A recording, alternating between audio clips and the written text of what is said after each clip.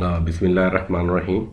In this session, we will discuss exercise 9.2 from the topic of trigonometry from the course of additional mathematics for IGCSE and O level students. In this session, we will discuss the general definition of angles and actually we draw the drawings of a quadrant, showing the quadrant. So there are four quadrants, and these angles will be represented in any one of the quadrants. So let's start with question number 1. Draw a diagram showing the quadrant in which the rotating lines OP lies for each of the following angles.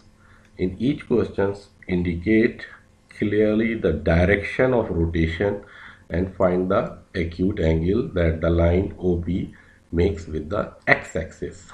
So we have to draw these angles on the quadrants. So let's start with question number 1. So there are four quadrants: 1, 2, 3, and 4. So this is anti-clockwise is always considered positive, while the clockwise is considered negative. So we have 110, so we will move from here to here to 110 degree. So this is 110, and then remaining is 70. So here we have 180. So 180 minus 110 is 70 degrees. So this is acute angle from this side in quadrant 2. So this is minus 60 degrees. So minus 60 degree is on the clockwise direction. So this is minus 60 degree, and this makes angle with x-axis is 60 degree. So angle is 60 degree, and the rotation, because the rotation is clockwise, so this is minus 60. This is 220, so we will move from here to 220. Here we have 180, and then from 220 minus 180 is 40 degrees, so this is 40 degree.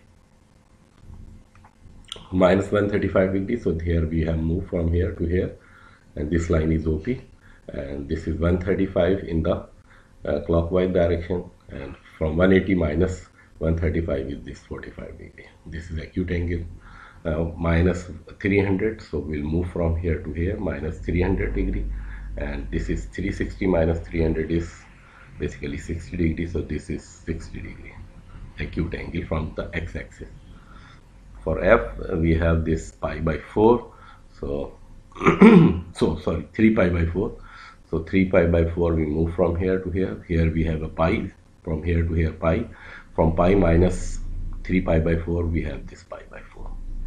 Similarly for this one, from pi 7 pi by 6 minus pi is pi by 6. Similarly for this one and that one. This question number second quadrant. So let's start to see the question first. Here we have the state the quadrant when the angle OP makes with the positive axis. So this is second quadrant. This is fourth quadrant, because 270. This is more than 270. So this is fourth quadrant. This is minus 60. This is third quadrant because it's clockwise rotation. So we can see this in.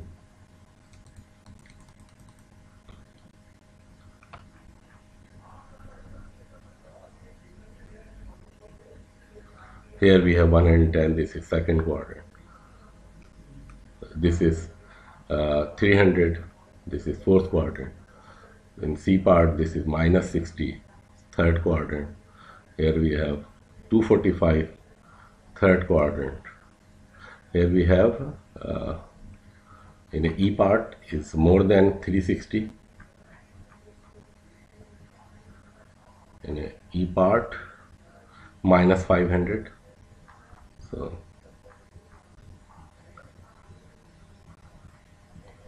in E part, minus 500 in the E part, question 2, and E part, this is 500, so we'll move from minus 500, so it's by clockwise.